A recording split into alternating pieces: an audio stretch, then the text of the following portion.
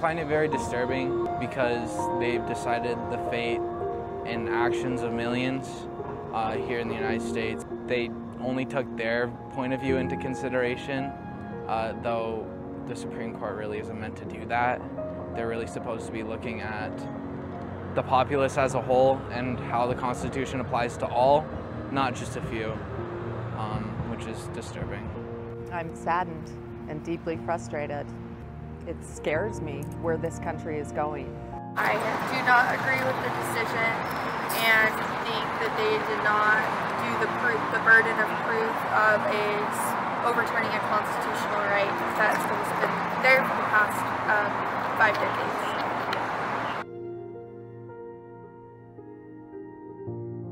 That's a touchy subject, I think, for a lot of people.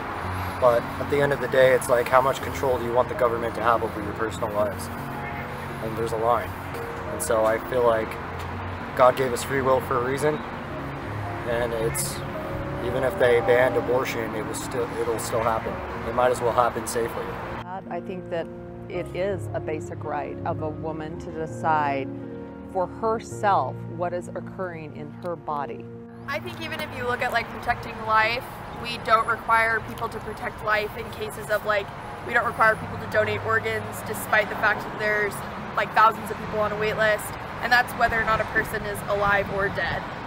So I think it doesn't really matter if the person can protect life.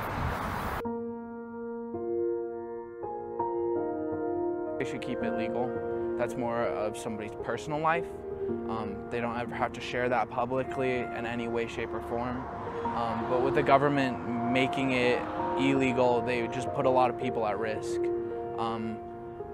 Abortions won't go away even though they are illegal. They'll just make them really dangerous again for the population. I think that abortion is a personal decision, and it's part of your medical health. And it should be legal, safe, and available to everyone. I know a little. I've looked into it some. I find it very frustrating to look into it just because I don't agree with the bill at all and the trigger laws that are going to be put in place. Me personally, because I'm not a woman, I won't directly be impacted, but I have plenty of family and friends that have had abortions for their own reasons, and just knowing that even just some of my friends, if they need to have an abortion, they can't without going out of state is scary, because I care for my friends, and knowing that they don't have that is terrifying for me.